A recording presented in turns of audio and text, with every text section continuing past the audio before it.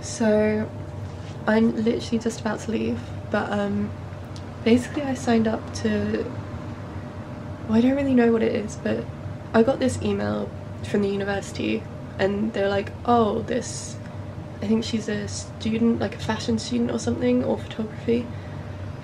She needs like volunteers to model in like a photo shoot or something. I really didn't get much information, but I was like, yeah, sure, I'll do it. And now it's today, and like, I'm really scared.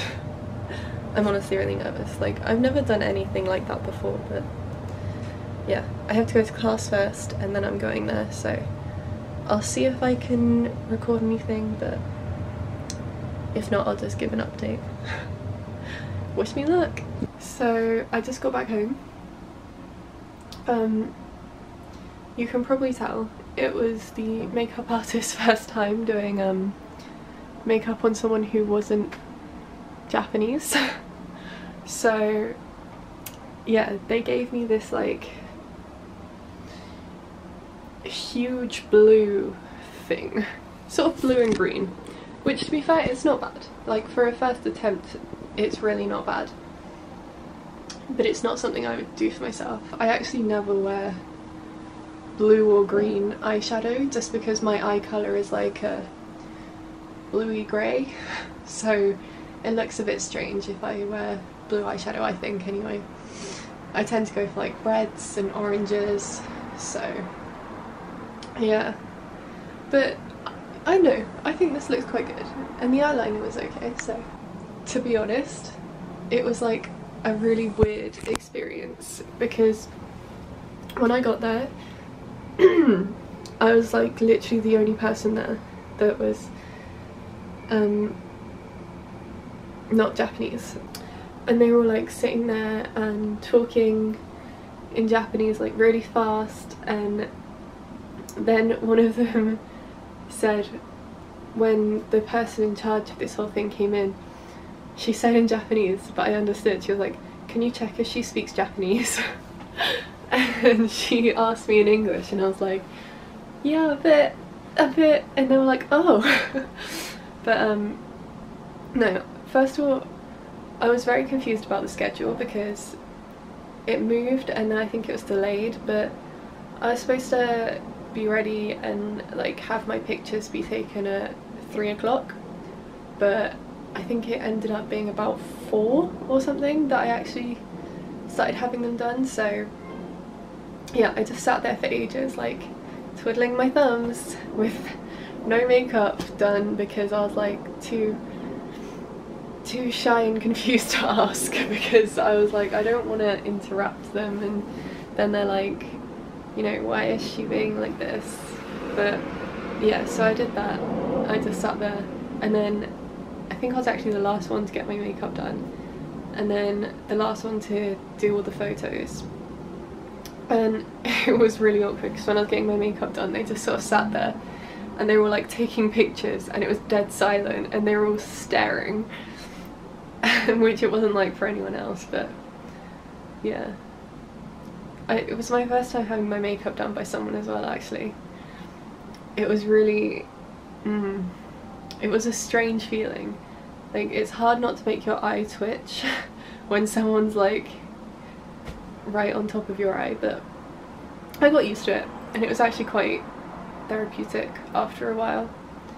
And then we went down and the place we did the pictures wasn't even like a room, it was just the entrance to the university McDonald's, which was fun because there was people just walking past constantly and seeing me standing there posing. But for some reason I actually didn't feel self-conscious, like I didn't even notice the people. I think maybe because like I knew that they knew it was just a photo shoot, like an actual photo shoot, because there was a photographer and there was like the person in charge and they were holding like the outfits to change into. So I think it made me feel a bit better actually that other people knew what was going on and it wasn't just like me taking a selfie for Instagram.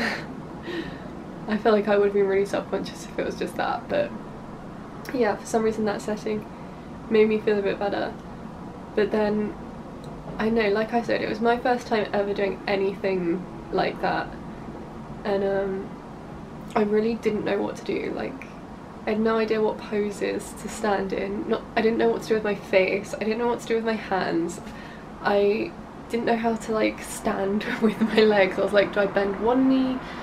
All my pictures are going to be like bent with that one knee. I should change it up, but like, how do I change it up? And then, I don't know, I felt like I wasn't getting a whole lot of direction from anyone. They would just be like, oh, can you turn this way please? And that was it. Like, I guess they wanted us to be like free, but I kind of would have liked to know what they wanted from me.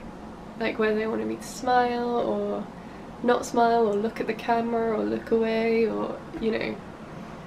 But there we go. It was actually quite fun. I think I would do something like this again.